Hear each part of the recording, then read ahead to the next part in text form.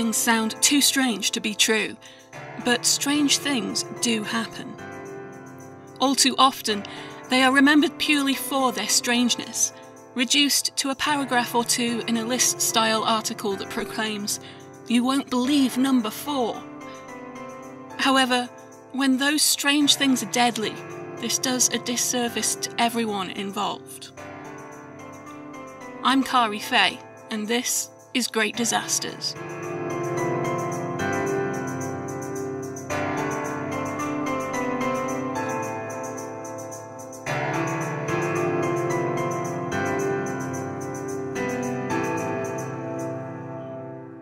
The north end of Boston had once been an area of some regard.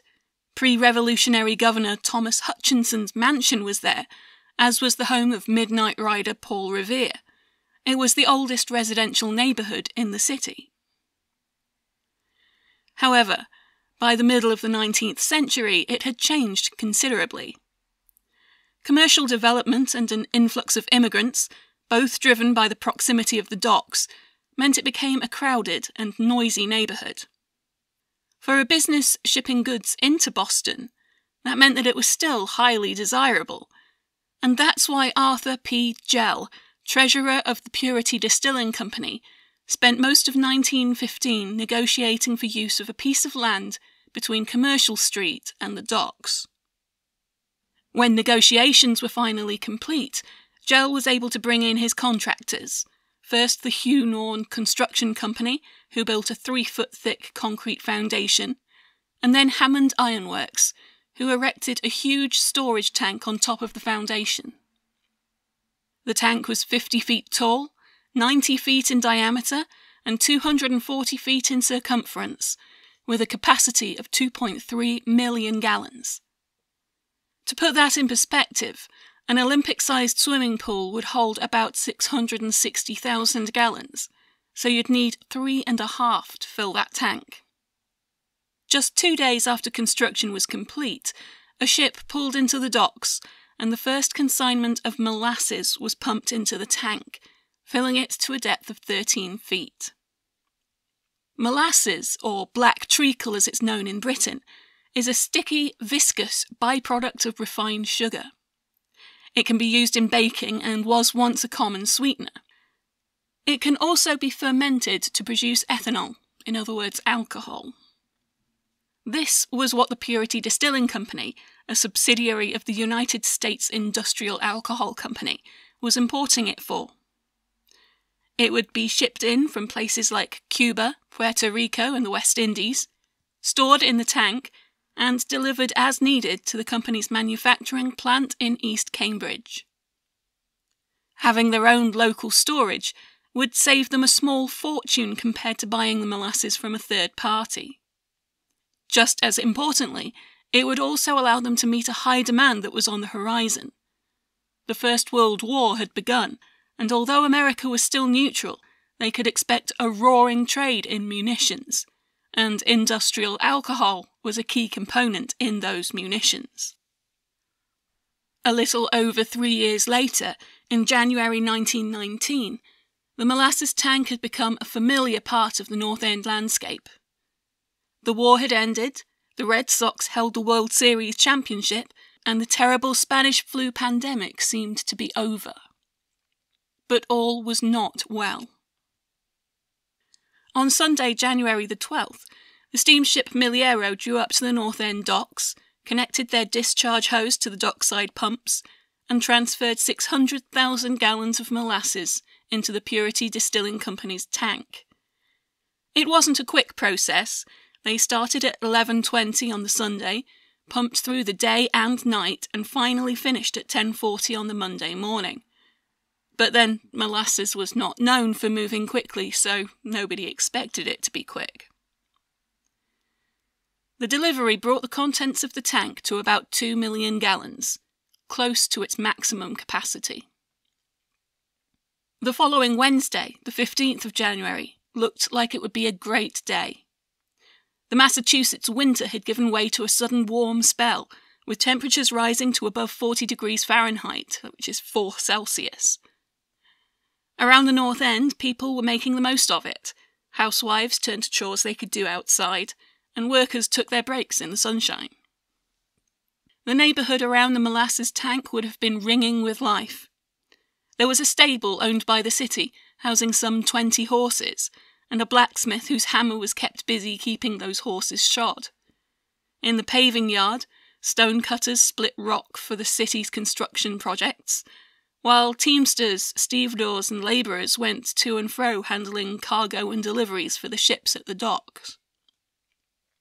Right above Commercial Street itself, the Boston Elevated Railroad carried passengers past in rattling trains, while other locomotives took the spur track to the wharf to collect or deliver cargo. As the lunch hour rolled around, there were people everywhere. In the firehouse behind the molasses tank, firefighters Bill Connor, Fred McDermott, Nat Bowering and Paddy Driscoll were playing cards, watched by their colleague George Leahy and a stonecutter named John Barry, who often joined them at lunchtime. Local children Antonio and Maria D'Estasio and their friend Pasquale Jantosca were going home from school for their lunch, collecting firewood along the way. They weren't supposed to play around the molasses tank, and workers would chase them off if they were spotted, but it was a good place to find wood. It was also a good place to get a free treat. They could use a stick to scoop up some of the molasses leaking out of the tank and create a makeshift lollipop. William White, the superintendent for the Purity Distilling Company, decided to leave the office and meet his wife for some lunchtime shopping. The tank would be unsupervised in his absence, but he didn't think that would be an issue. Frank McManus, a patrolman for the Boston Police, was making his rounds and stopped at a call box on Commercial Street to make a routine report back to headquarters. Suddenly, he felt something. A wet, sticky substance hit him on the back and shoulders. I was at a loss to know what it was at first, thinking it might be mud, but when I turned my head, I saw the molasses tank plunge out in the direction of the elevated structure, which buckled over. The next second, a wave of molasses swept up the street in my direction, but I beat it out in the race, for I rushed up a side street, and escaped except for my uniform, hat and shoes being literally covered with the sticky substance. The tank had collapsed, spilling its entire contents across the neighbourhood, and despite its reputation for slow movement, the molasses spread out in all directions at a speed estimated to be up to 35 miles per hour, or 56 kilometres per hour. The black wave was huge, and its peak some 25 feet or 8 metres high, and with so much weight behind it, many of the buildings in its path stood little chance. Martin Cloherty, a local club owner, was asleep in bed across the road from the molasses tank. His mother, sister and brother were also at home. He later told the Boston Globe, "I was in bed on the 3rd floor of my house when I heard a deep rumble. I was asleep and the rumble did not wake me thoroughly. The first impression I had that something unusual had happened was when I awoke in several feet of molasses. It didn't dawn on me that it was molasses I was in. I thought I was overboard. A pile of wreckage was holding me down, and a little way from me I saw my sister. I struggled out from under the wreckage and pulled my sister toward me and helped her onto a raft. I then began to look for my mother. It seemed as if the house had split in two when it hit the elevated structure, and I was in one side and my people in the other. I couldn't find my mother. I shouted for her, and yelled for those who had come along the street to find her, but I couldn't locate her. It seemed an hour while I was trying to find her, but soon someone told me that she had been found, and that she was dead. Joe Walsh, who lives nearby, came through the sea of molasses toward us, and he helped me and my sister to Robert Burnett's house. I saw some sparks and smoke as I lay in the wreckage, but whether this came from the contact of the house with the 3rd rail on the elevated structure, or from the explosion, I could not tell. All I remember was a smothering sensation, probably as I was flying through the air, Then I thought I was overboard. What had really happened didn't occur to me at all for a long time. Although his brother Stephen survived, he died later in an asylum. His family said that he had never recovered from the trauma of the Molasses Flood. Another report gave more detail of what happened to his mother. Mrs. Bridget Cloherty was standing in the door of her old homestead at 6 Cops Hill Terrace when the first shock came. Her house was a wooden structure which extended along Commercial Street, but fronted on the terrace. It was diagonally across Commercial Street and many feet away from the giant tank. The tremendous rush of air created when the great sides of the giant molasses tank opened out created a vacuum of such force that it pulled the house into Commercial Street, and it fell a heap of ruins beneath the elevated structure, where the uprights were broken. Mrs. Cloherty was picked up and carried across Commercial Street and dropped, where the roof of her home fell upon her, crushing out her life. She died before aid could reach her. Royal Albert Lehman was a brakeman on the elevated railroad. As the tank collapsed, he was working a train from South Station through the North End. He saw the wave coming toward him and felt the train tip as the trestle carrying it buckled. Through sheer luck, the train managed to pass over the damaged section, and once Lehman pulled the emergency cord, it came to a stop just a few car lengths clear. It was a busy length of track. There would be a train coming from North Station and another train from the south just a few minutes behind his.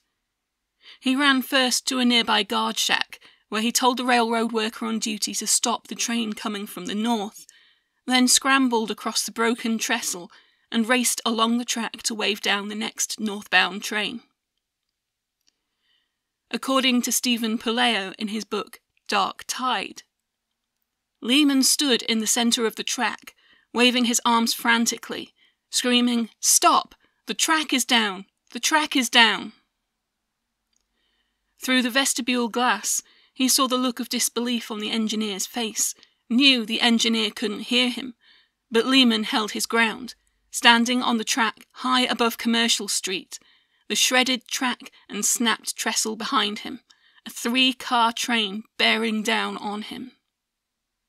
Finally, Lehman heard the shriek of steel wheels on rail, saw the train slowing down to stop. The engineer opened the vestibule's door and stepped out. Lehman turned and pointed northward behind him, and shouted again, "The track is down, almost to the street. You can't go any further. The goddamn molasses tank burst." Almost as soon as the wave had come to a stop, rescuers were on the scene. Patrolman McManus had been able to report the collapse at the moment it happened, so the police were on their way immediately. However, the very nature of the disaster made rescue difficult.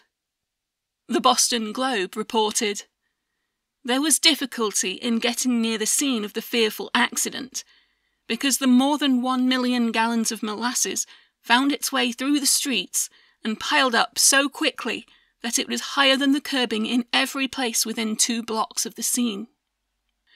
The police, firemen and civilians who were near plunged through the great streams of heavy liquid, eager to give aid as best they could. The shock of the explosion has resulted in dismantling the buildings of the distilling plant, the buildings of the Public Works Department close by, and a large section of the L structure along Commercial Street came tumbling into the streets to add to the confusion. In fact, for a radius of some 200 to 250 feet, there was a scene of great wreckage, while the shouts and screams of the dying and injured rent the air. For the first quarter of an hour, pandemonium reigned. Those who had been engulfed faced a horrific struggle. The thick, sticky molasses not only made it difficult to move, it choked, drowned, and crushed them where they lay. The reports continued. One of the structures where considerable death and injury was inflicted was in the building located in the yard of the paving department. Here a large number of city employees were eating their lunches, and all of these were caught in the building when it collapsed. Practically every man in the structure was either killed or hurt. Many horses had been killed outright in the streets by the huge chunks of debris that came tumbling down, and in addition to these, many more horses were so frightfully injured that the police had had to end their sufferings by shooting them. In the plant of the Public Works Department, several horses were killed outright, and more had to be shot. The firehouse, one of the nearest buildings to the molasses tank, had collapsed. It had been lifted off its foundations and moved about 10 feet towards the water. Lieutenant John Williams, who was in charge of the fire company, had just left the station for his lunch. When he heard the roar of the tank collapsing, he ran back to help. Unable to get to the entrance because of the molasses, he took a launch around to the fireboat moored at the pier. There he met hosemen Gillespie and Gregory, who had escaped by jumping through windows as the building fell, but their colleagues were still inside. According to the Boston Globe, when he left the station for dinner, the men on duty were engineers Leahy, Browning and Connors, and hosemen Driscoll, McDermott, Gillespie and Gregory. When the additional rescuers arrived in answer to the alarm, Browning and Connors were quickly pulled out, and with Driscoll and McDermott sent to the hospital. Leahy could not be located, but groans from under the rear of the building led the rescuers to believe that he was there. Unfortunately, a large section of steel from the tank was blocking their rescue attempts. 2 men from Rescue Company 1 had to bring out a metal-cutting torch and cut a hole through before they could continue. Climbing through, they extricated the man they found trapped there, and realised that it was not Leahy, but the stonecutter John Barry. While he was rushed to the hospital, another problem arose. A heater in the building had tipped over and started a fire. Rescue efforts for a time had to be split between fighting the fire and searching for Leahy. After hours of work, every bit of which was done in the most careful manner, Leahy's body was found at the foot of the sliding pole, pinned down by a big timber, with the piano and pool table across the timber. When it was learned that the body was still warm, a call was sent for a doctor, and one of the army surgeons responded, ploughing through the mud and molasses, but he said that no signs of life remained. A relief station was set up at Haymarket Square to receive the injured, where for more than an hour the ambulances brought in groaning, struggling men, covered from head to foot, eyes and ears and mouth in some cases, with black molasses, many of them also suffering from injuries. The organisation of the relief station was strained to its utmost, but deserves great credit for the expedition and efficiency with which it took care of the men. Every room on the 2 floors of the building was filled with the injured, and nurses and orderlies, their clothes covered with molasses streaks, hurried about, pushing equally sticky stretchers, while in the rooms they cut off the clothes which were too saturated with the heavy liquid to be removed, clinging about the bodies of the victims. They received so many in a short time that they weren't able to keep records, some who had minor injuries left without leaving their names. 26 remained at the end of the day. 6 more had been sent to the city hospital. 3 men had been declared dead on arrival, and 1 more had died while being treated. It was thought for a while that 5-year-old Albert Gianti was the flood's youngest victim. He had been swept off his feet and was thought to be seriously injured. However, in what must have been a welcome relief for the medical staff and the Gianti family, when the molasses was cleaned off, he was found to be completely uninjured and went home after having some supper. Other families were not so fortunate. On the front page of the Globe on the 16th, a list of the dead included unidentified girl, about 12 years old, wearing grey jacket over midi blouse and having small handbag in which were tags of Revere Rubber Company. It was 10-year-old Maria D'Estasio, who had been looking for firewood around the tank. One of her playmates, Pasquale Jantosca, the same age as Maria, was also among the dead. A more heartwarming sidebar from the Globe's coverage announced that work with large cranes to clear the wreckage of the Cloherty house had been suspended when one of the workers heard a kitten meowing from the wreckage. Workers rushed in to effect a feline rescue, and the kitten was found to be little the worse for her imprisonment of several hours. Recovery would not be quick. Once the momentum of the collapse had dissipated, the molasses started to cool and thicken, making movement through the area increasingly difficult. In order to wash it away, they pumped salt water from the harbour. It was found to break it up more easily than plain water. The clean-up would take weeks, and in the meantime the sticky goo spread around the city, tracked by the shoes and clothes of anyone passing through the North End. It was said that, for a while, everything a Bostonian touched was sticky. Some of the dead were not recovered until 3 to 4 months after the disaster, because their bodies had been washed out into the harbour. Including Stephen Cloherty, there were 21 dead in total, and around 150 injured. Now, of course, everyone wanted to know why and how the tank had collapsed. Because of the political climate of the day, fingers were quickly pointed, largely by the tank's owners and their associates, at anarchists. There had previously been an anarchist bombing at a police station in Boston, not far from the North End tank, and there were a series of bombings in the United States by anarchists in 1919, with more than 30 booby-trapped packages posted to prominent figures in April. In 1920, the Wall Street bombing, officially unsolved but believed to be committed by anarchists, would kill 38 people. The molasses tank would not be such an unlikely target as you might think. It was, after all, an important cog in the war machine as part of the munitions trade. Harry F. R. Dolan, attorney for the United States Industrial Alcohol Company, said that the company holds the theory that the explosion was caused by some outside force and not from within the tank.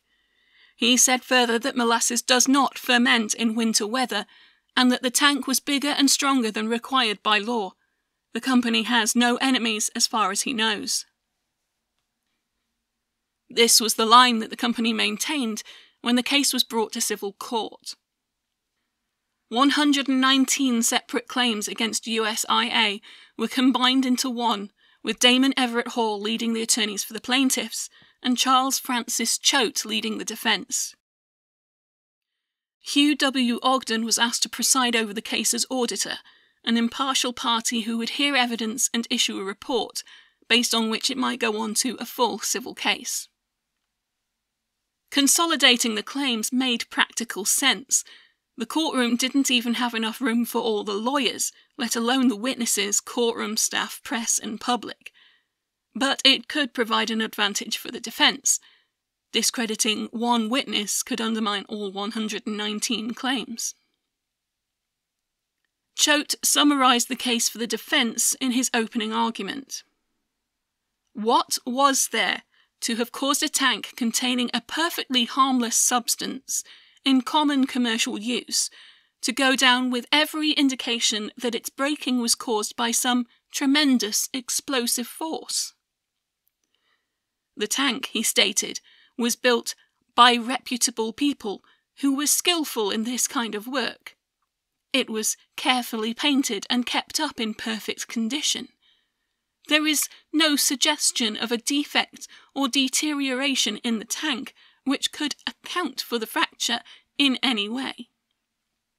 And with that in mind, he said, your mind is drawn irresistibly to the conclusion that the tank could not have collapsed without the operation of some agency which, in an instant of time, multiplied the pressure on that outside shell hundreds or thousands of times.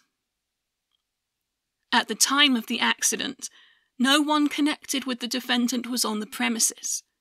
There was a flight of steps that led to the top of the tank, which was necessary to permit the gaugers of US Customs to make their measurements and keep their records. It was an easy thing for a person to go up those stairs, get onto the top of the tank, and drop down an explosive device through one of the 4 manholes. USIA had employed expert witnesses, metallurgists who conducted experiments with replica tanks, and who reported that dynamite would produce the same sort of twisting in the metal plates as had been found. Choate attributed much of the damage not to the molasses itself, but to the force of the explosive blast.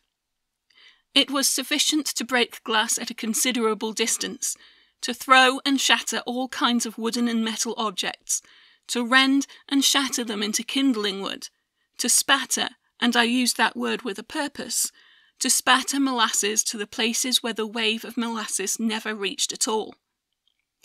The appearance of things about the tank points to the action of an explosive, and could only attend the action of an explosive. The expert witnesses called to the stand included engineering professors George E. Russell of the Massachusetts Institute of Technology and George F. Swain of Harvard, and Lewis E. Moore, engineer of the Massachusetts Public Utility Commission. They testified that the tank was structurally sound, although they admitted that the factor of safety was less than it ought to have been. Nationally renowned metallurgist Albert Colby spent 3 weeks testifying on the tensile strength and behaviour of steel. Choate also called State Police chemist Walter Wedger to the stand.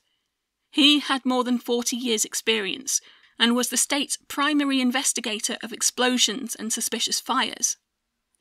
He stated that, in his opinion, the tank's collapse was caused by an explosion, and that it could have been most any kind of high explosive, dynamite or nitroglycerine.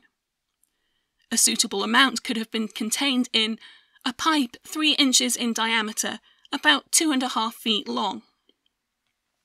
It seemed to be convincing testimony. However, when Hall cross-examined Wedger, he quickly made the expert's testimony fall apart. After having Wedger describe a common explosion scene and mention that broken glass was one of the almost inseparable evidences of a dynamite or nitroglycerine explosion, he turned to what Wedger had seen at the scene of the molasses disaster just 1 hour after it had happened. Hall: So, given that, did you find any of the common evidences of a dynamite explosion? Wedger: I did not. Hall: Nowhere on that day were you able to find that cardinal evidence of a dynamite or high explosive explosion, were you?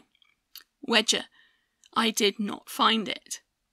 Hall: Did you see any effect that day such as you would expect to find where a high explosive has been used? Wedger: No, sir.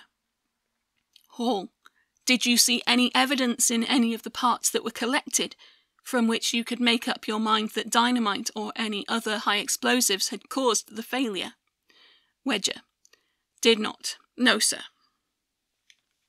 Hall also quoted evidence that Wedger had given at the 1919 inquest, when he had stated that he had taken samples of the molasses to test it in the state laboratory. Within 1 hour, he saw evidence of fermentation, and over 24 hours a quart of molasses had generated pressure of 1/2 pound. He had also testified at the time that the upper layers of molasses would have had a leathery texture, which would act as a tamping agent and prevent, at least in part, the gas from the fermentation process from escaping upwards, thus increasing the pressure on the sides of the tank. Choate relied mainly on his expert's testimony, calling only one eyewitness to the tragedy, a widow named Winifred McNamara, who lived on Commercial Street. However, her behaviour in court did not exactly lend her authority. When under cross-examination, she threw her hands into the air, left the witness chair, and said she would do some damage if made to testify further. The main point of calling McNamara was her testimony that she had seen smoke rising from the vicinity of the tank just before it collapsed. I saw smoke rising, and then the whole top slid off, just as a dish on a table would slide off, and then the molasses just walked up, and the froth and the smoke walked up to the top, but I didn't see the sides going out. I heard a sound like this, a kind of heavy sound. In a few minutes I was lifted from the corner over to that corner, and I was hit on the side, and I pitched back on the broad of my back, and after that I couldn't tell no more. Hall pointed out to the court later that, in this busy neighbourhood with factories, ships and tugboats all around, it was hardly likely that you wouldn't see smoke or steam coming from somewhere, so how would that prove there was a bomb? His own witnesses were more varied. He called a clerk named Josephat C. Blaine, who gave testimony about the plans for the tank's foundation. Because the tank itself was classed as a receptacle and not a building, it didn't require a separate permit. However, the plans had detailed some of the tank's specifications, including the specific thickness of steel that each part of the tank should be made from. He then showed that the Hammond Ironworks had provided, in every case, thinner steel than those plans specified. Choate countered that there was a recognised custom of tolerance. Hall then called a number of witnesses who testified as to the actual state of the tank in the days, months, and years up to the disaster. Frances Brown worked as a clerk for the Bay State Railway, and her office window was right across from the tank. She said that she had seen several times that molasses flowed down the sides of the tank. At the time when the molasses boat would come in, around that time, before or after, I would notice it oozing out. I would notice it and call it to the attention of the girls. In fact, we all noticed it. Several times I saw it on the ground. William Foster, a marine engineer of Fireboat 31, said, "The tank always leaked after it was put up. I noticed some of the vertical seams, the bottom ones, leaked pretty badly. From the top you could also see the molasses dripping out and running down the sides of the tank. The tank kept leaking right up to the time of the collapse, but you could not notice it so much at the last, because they repainted the tank. It was kind of a dark reddish-brown and you couldn't see the molasses as clearly." Philip Lydon, a stevedore who had worked at the North End paving yard from 1916 to 1918, said that he had often leaned against the tank during lunch breaks. "We could feel it, the vibration bulging in and out. There was always a big leak too, near the junction of the second and third plates. Molasses ran down the side of the tank, enough for the children in the neighbourhood to be there every day to get a dose of it. They would be there from early morning till late at night." Likewise, paving yard night watchman Henry Menard said, "I noticed that all summer before the accident it leaked. I noticed that boys used to come down there with small cans and hold them under the seams, more on a hot day than on a cool day." Other witnesses included two caulkers, Patrick Keneally and John Urquhart, who had been brought in to caulk or reseal the tank on 2 separate occasions, and had to keep wiping away the leaking molasses in order to do so. Urquhart's work had been done only a month prior to the disaster, on the 20th of December 1918. Isaac Gonzalez, who had worked for the Purity Distilling Company prior to his service in the war, testified that he had expressed concerns about the state of the tank for a long time before the accident. Flakes of steel had fallen on him while he was inside the tank. He had tried to tell his boss, Gell, of his concerns, but had been ignored. The only action taken, as mentioned by William Foster, had been to repaint the tank so that the leaks couldn't be seen so easily. It leaked enough to make a pool, about a pail of molasses in 24 hours. The leaks were principally in the horizontal seams, but also in the vertical ones too. I would spread enough sand to keep the molasses from flowing onto the rail car tracks. There was no place that I could say it was not leaking. Powerful testimony also came from 5 sailors who had been stationed on ships in the harbour when the tank collapsed. They were all extremely familiar with explosives, having served as ordnance machinists and detonation workers during the war. Each said that they had heard the noise of the tank collapsing, and that it was nothing like the sound produced by high explosives. Perhaps the most important witness Hall called was Gell himself, the Purity Distilling Company's treasurer. Choate tried to prevent Gell from taking the stand, but only succeeded in having him give evidence from a New York hotel in front of the two attorneys and a stenographer, rather than bringing him to the Boston courtroom. Hall quickly got Gell to admit that the factor of safety that he had requested from Hammond Iron Works was not based on any advice or recommendations from technically trained engineers, builders, or architects. He said rather vaguely that he had been told in the past by tank manufacturers that they built tanks with a factor of safety of 2, so I figured 3 would be sufficient. He did not, however, know who told him that, or what size tanks they were talking about. And there was more. He admitted that when the steel for the tank was delivered, he didn't have it inspected by anyone. No engineer, builder, metallurgist, no person outside of the employees of Hammond Iron Works was asked to advise on the quality and fitness of the steel which was delivered, or the method of construction. No tests had been made on the steel. He testified that they had been frustrated by delays in acquiring the land on which the tank was to be constructed, and that the construction work had carried on right up until the day the first delivery of molasses arrived. Again, after the tank was built, it wasn't inspected by any architect, engineer, or man who was familiar with steel construction. Although the contract provided for a water test after the tank was built, in other words, filling it up to make sure it didn't leak, this was not done. They put only 6 inches of water in to check it. Hall: why not? Gell: well, for one reason, there was not time. It would have been impossible to empty the water again before the arrival of the steamer. It would have been impossible to fill the tank.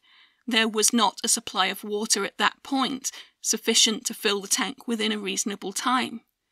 We had only a very small water connection, and it would have taken many days, possibly have run into weeks, to have filled the tank with water. Hall: do you mean by that, or do you not, that if you had made that water test it would have delayed the unloading of the steamer? Gell: yes. Hall: that is what you mean. Gell: yes, sir.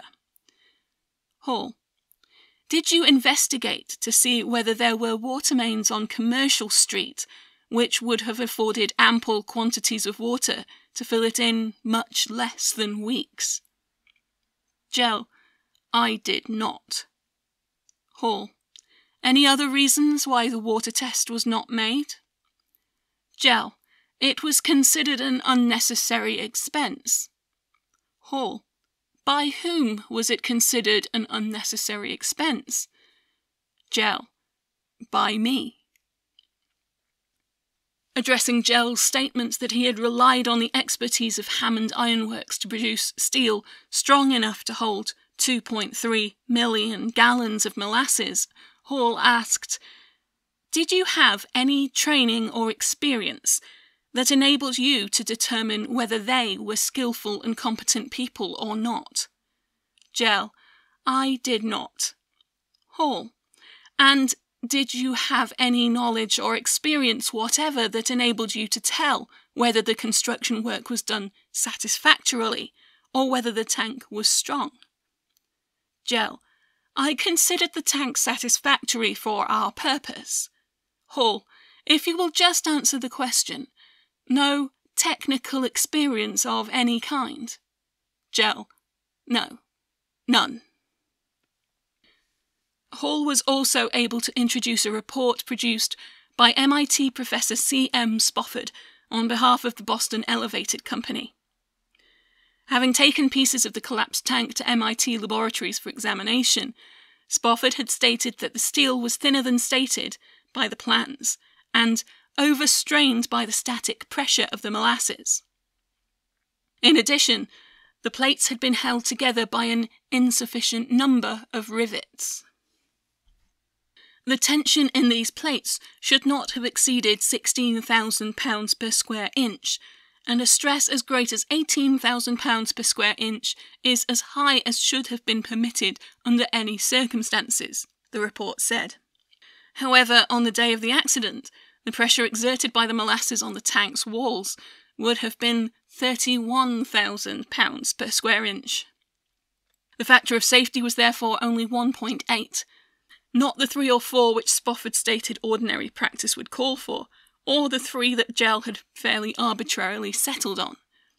Spofford's report continued. In my judgment, the tank was improperly designed, and its failure was due entirely to structural weakness. The formation of gases in the molasses might have increased the head of the molasses somewhat, but the stresses due to the static pressure of the molasses alone were so great that the whole structure was in a dangerous condition. Ogden decided that he would not give a decision on the liability until he had heard all the evidence on damages. The case then dragged on for 2 years, as Hall called witnesses to testify on the loss of their husbands, sons, mothers, and livelihoods. Stonecutter John Barry had been on light duty only since he had been pulled from the rubble of the firehouse. The pain in my back hurts all the time. It's as though my spine is breaking. I can't straighten up. I feel like I am going to fall almost all the time. The doctor says there is no cure. Martin Cloherty testified, "My ribs and my chest still hurt. I can't lay on my left side. All across my chest where the big planks fell on me. Any time I get a touch of cold, it just chokes me right up. Even without cold, when I lay on my back in bed at night, I feel like my wind is shutting off." He also suffered from bad dreams, with buildings falling over me, and if I go into a subway or if I go into a crowd, I feel like I'm being crowded and I need to fight my way out. I have a general feeling of depression all of the time while I'm awake. For the defence, witnesses tried to minimise the damage, with doctors stating that those who died from molasses asphyxiation would not have suffered as they died so quickly. It was even argued that the company should not be liable for any damages in the case of the children, Maria D'Estasio and Pasquale Gantosca, on the basis that they had been trespassing. In total, it took 3 years for all the testimony to be heard. Ogden had listened to 920 witnesses and examined 1,584 exhibits. The attorney's closing arguments would take up another 4,600 pages of transcription. As well as covering the points made by the accumulated testimony, Hall argued that the company was negligent in their choice of location for the tank. You can't collect and imprison such an enormous liquid volume above the surface of the ground without realising that if it gets loose, widespread devastation is going to follow. He argued that the company's motivation was, quite simply, money. You have the company saying, "To hell with the public, give us the tank," and the attempt to save a few dollars comes into play. So you have this man trying to save a few dollars by not having an architect examine the plans. You have him trying to save a few dollars on the storage charges of molasses, and therefore having this tank put up as a rush job. And you have him disregarding the provision, the eminently wise provision, of a test of the tank, because the water would have cost them a few dollars. It shows absolute incompetence and an absolute and utter disregard of the rights of the public, of the people on the streets, of the people in the houses and buildings adjacent to where this structure was erected. He finished his arguments by saying, "When I said that this was a sordid story, I submit that I was entirely right." It was April 1925 before Ogden submitted his 51-page special report on liability to the Superior Court of Massachusetts. The claims of sabotage made by USIA were dismissed outright. No bomb or high explosive, and no traces of a bomb or high explosives were discovered at or near the scene of the accident. No anarchist or other evilly disposed person was seen at or near the tank upon the day of the accident. He further pointed out that the concrete foundation of the tank showed no marks of an explosion, and that the lack of broken glass in windows above the level of the molasses wave indicated no concussive blast. The argument that the tank had been filled to capacity before and had not failed, therefore it could not have been a structural weakness, was also dismissed. Every time the tank was filled with molasses and emptied, there was a bending back and forth of the lap joints, which in time was bound to weaken the joints beyond the position of safety. He heaped heavy criticism on USIA and, in particular, Arthur P. Gell. He at no time visited any other plant which was in operation. He had no technical or mechanical training, could not read a plan or tell from an inspection of specifications what factor of safety was provided for in them, could not read a blueprint for the erection of a tank, consulted no engineer, builder or architect as to what was a proper factor of safety, and made no investigation regarding what factor of safety ordinary engineering practice called for. He made no personal investigation as to factors of safety, and did not talk with any representative of the Hammond Iron Works about factors of safety. He had blanket authority to enter into any necessary contract for the construction of the tank and the equipment to be used with it, given to him by the president of the defendant company. That negligence was compounded by the way they had rushed work on the tank and omitted to run a water test on it, and by their failure to act on reports from Isaac Gonzalez and others that the tank was leaking. It does not seem conceivable that a responsible official of the defendant could have been definitely advised of danger from leaks of a tank of this description and failed to take any action whatever to guard against collapse. We have the testimony of a number of witnesses, most of whom were not plaintiffs or related to the plaintiffs, and all of whom testified to substantial leaks in the seams. That they had had the tank corked twice, while not enough to prevent the collapse, was material evidence that the condition of the joints was being affected to their detriment by high stresses. I think if leaking in the joints was plain to third parties, it should have been plain to the defendant. It certainly existed long enough and was marked enough to have been brought to their attention. Ogden recommended an estimated $300,000 in total damages, equivalent to about $30 million today. It was a fairly low figure considering the number of plaintiffs and their losses, but most of the victims were working class, and therefore their wage potential was not very high. The city of Boston was allocated more than $25,000 for their buildings, and the Boston Elevated Railroad Company were given $42,000 for the damages to the overhead trestle and tracks. The damages given to the victims and their families varied by the perceived level of their suffering. For those who were killed instantly, including the 2 children and Bridget Cloherty, the damages were less than for those who had lingered. The family of firefighter George Leahy got $1,000 more for the hours that he was trapped before succumbing. In addition to the damages for the loss of their mother, Martin and Teresa Cloherty were awarded $2,500 each for the injuries they received, and $1,800 for the destruction of their house. They received nothing for the loss of their brother Stephen. Ogden concluded that his death was not connected to the flood. Those amounts, however, were only advisory. Hall demanded a jury trial to determine damages, but negotiations with the USIA attorneys resulted in a private agreement. According to figures released in USIA's 1925 financial results, they agreed to double the rewards Ogden had suggested. The most lasting impact that the Boston Molasses Flood had was on safety standards in construction. The Boston Building Department introduced a requirement for all the engineers' and architects' calculations to be filed with their plans, and for all stamped drawings to be signed.